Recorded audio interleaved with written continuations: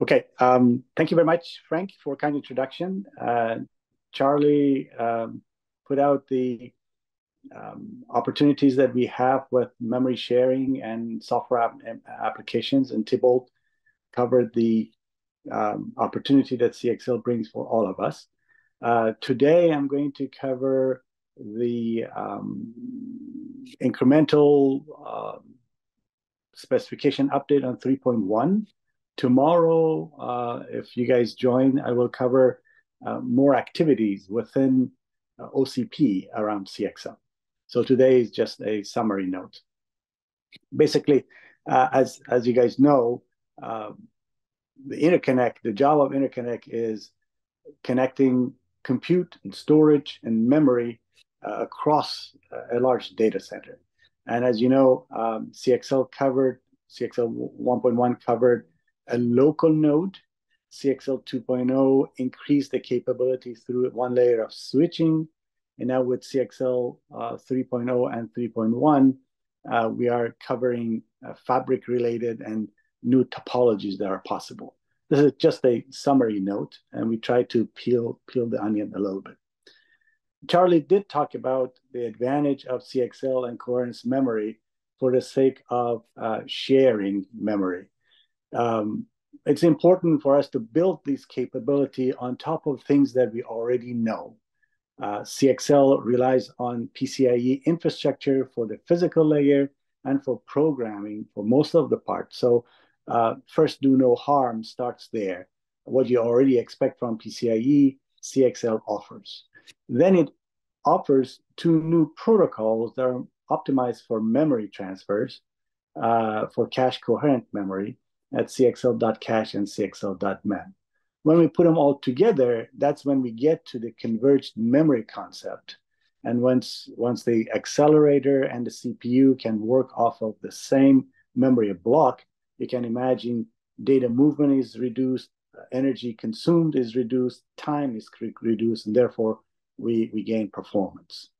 So all in all, the converged memory environment is basically the main key for ease of software programming. That's a lot of friction that people might have. If you ask them to do new work, it will be difficult for it to be adopted. But then efficient movement is good for sustainability, is good for Earth, is good for time, it's good for money as well. Okay, we did cover, but I have a summary of the use cases that people have thought about CXL. Simply memory plugged into one CPU or one GPU, or a new capability, a new medium, not necessarily DRAM, can be housed within a package and plugged into the CPU, independent of what the CPU natively offers. That is a capability that CXL brings in as well. And then using multi-ported memory expanders or switches, we can increase the scope of the capabilities to multiple hosts and larger memory pools as we talk today. So those are the current use cases. Yeah, life doesn't stop. People's expectations grow when we produce something new, and specifications need to respond to that as well. So CXL 3.1 is in response to some of the good feedback. Thibault talked about reliability and security as an example. So let's see what CXL 3.1 does in that regard. So the new features of CXL 3.1 can be summarized in three aspects. Improvements in the fabric and extensions that is there so that we can create new topologies. And then specific on the security and privacy and encryption, there are pieces that I will touch in a minute. And for the memory expander itself, there are some features added to align it with future DDR6, for example. So on the fabric, as we expect to connect more and more devices, we expect them to be connected through different topologies. So for that, new routing requirements have been discussed and observed. And then once we have multiple hosts connected to a fabric, being able to share memory across those hosts have been an interesting concept, and that is done through the global integrated memory. And then devices, if they can talk to each other directly, that would be nice, so they don't create choke points. And that's the direct peer-to-peer using CXL.mem is an issue. Now, putting it all together, some manager, fabric manager, needs to create and compose a system. So there have been enhancements in definition of the fabric manager as well. So to the left, you see a system based on the normal hierarchy that we know of, a tree hierarchy. Devices can talk to each other, but to do that, a CXL device or PCIe device using this hierarchy, this topology, has to go up the tree to some central point and then down to a device.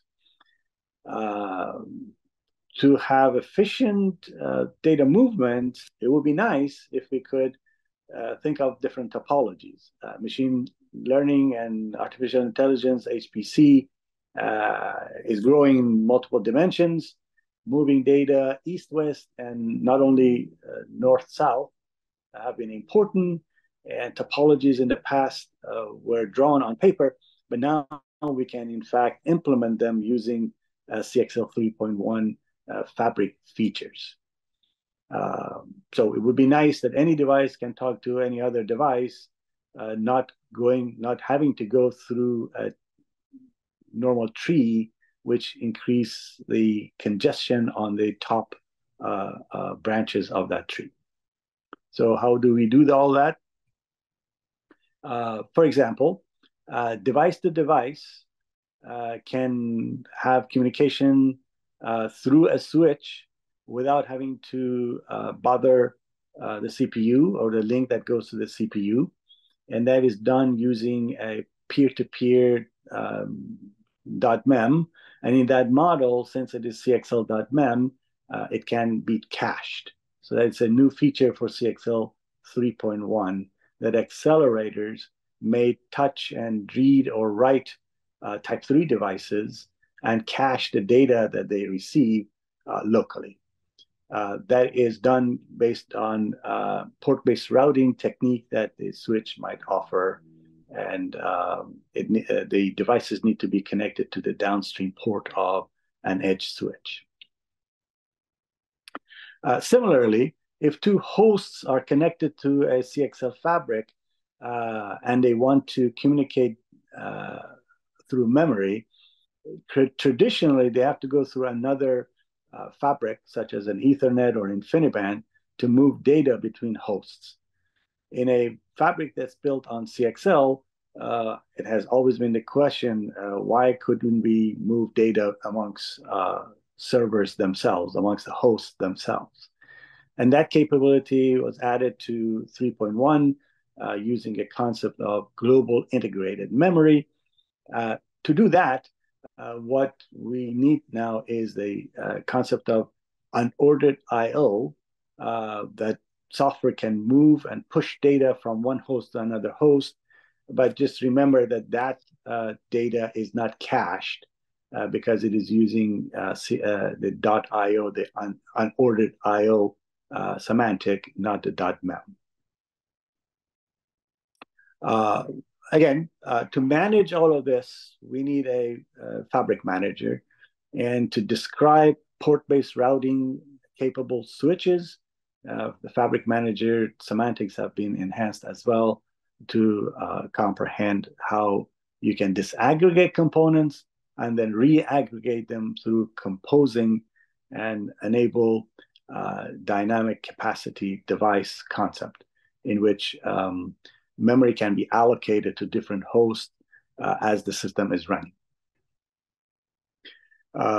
Thibault mentioned the need for management and specifically security as a headwind.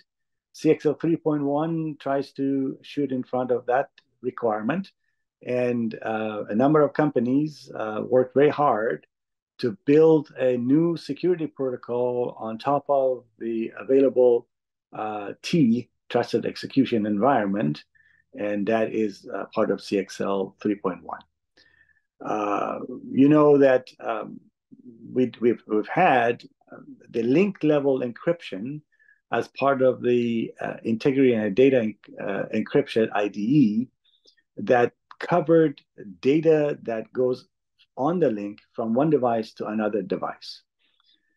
What TSP does, the T security protocol, builds on top of it, and builds on top of an already known trusted execution environment to eventually create an environment for confidential computing.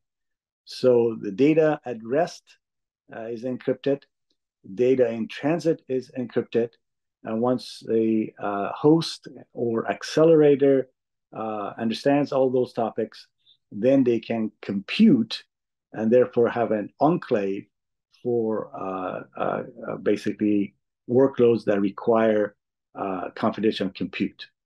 Once we do that, then we could have trusted VMs do whatever they need to do and not have to share or expose their data to the hypervisor or the virtual memory manager of a cloud service provider, for example. So they can be assured that their data is sovereign and protected. To do that, we need to do the configuration of these devices, encrypting the sensitive data, and all these devices need to be verified. So that is part of what the TSP section of CXL 3.1 covers. Other enhancements basically describe how you would identify a device, what type of capability it has, configure it, and then enable the specific features that is consistent with what the system administrator requires or the platform software requires. And once you do that, it is important to lock it so that nobody else can reconfigure and reassign things without the administrator knowing.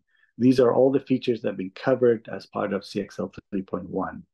And once we do all of that, then we can create this requirement of data at rest encryption, data in flight and transit encryption, and therefore eventually arrive at the computation done in enclaves for confidential compute. On the memory expander capability, being aligned with the future capabilities of DDR6, CXL 3.1 introduces 32 new bits as metadata. You know that 2 bits are sufficient to define cache coherence in a form of a cache line being shared, exclusive, modified, or invalid. That is customary as part of metadata. But then we have, with 3.1, we have 32 bits of data that can be used for many use cases. Different companies, different software platforms can choose to use those 32 bits to enhance the integrity of the data, either against faults or RAS or against maluse security. And then some of these features are being discussed at JEDEC for DDR6.